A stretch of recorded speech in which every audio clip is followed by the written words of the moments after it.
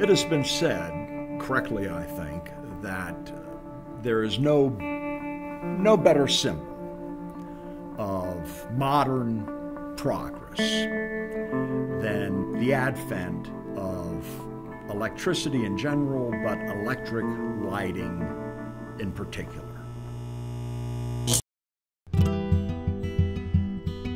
The twinkling of cities at night always says to me, look at us as a species. This is what we do. What's happened over my lifetime is that you have a kind of sprawl with city lights spilling out into the surrounding regions. Our society is kind of taking over the wilderness, but it's happening slowly and no one really notices it.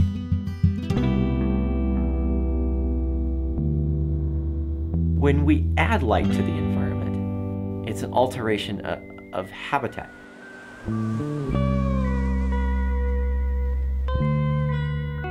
Our society is moving more and more towards a 24/7 lifestyle, and we don't really understand what the long-term health consequences are. I've seen twice the Milky Way in New York when there's a blackout. It's so sad because I know what's above me. Once it gets dark here, it just doesn't get dark anymore.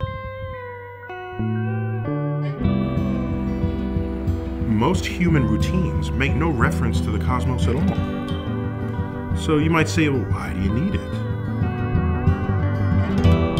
If our civilization didn't see the stars and didn't see how big the universe was, would they come to believe that they're more important in this much tinier universe because that's all they see?